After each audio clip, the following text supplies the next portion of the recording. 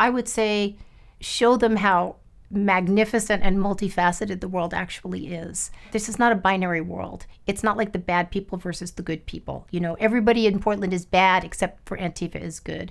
I would show them that the world is magnificent and generous, and introduce them to people on a one-on-one basis. You know, one-on-one, I have had both Patriot Prayer, which is kind of a right-wing Trump-supporting group from across the river in Washington, and Antifa kids. I've had each of them wash out my eyes, okay, when I was tear-gassed.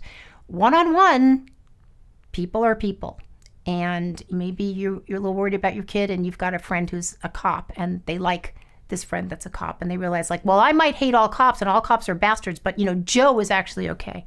Show them the world in its magnificence. Don't make it black and white. Don't escalate the argument to be like the right people and the wrong people. That is something that's gotten me a little bananas the past couple of years. It's like we're supposed to be on one side of the other. We're supposed to like hate those people over there or hate those people over there. I don't want to do that. I have a Substack and I call it Make More Pie. Okay, let's make more stuff. Let's not hate one side or the other. Let's like just put more good stuff into the world.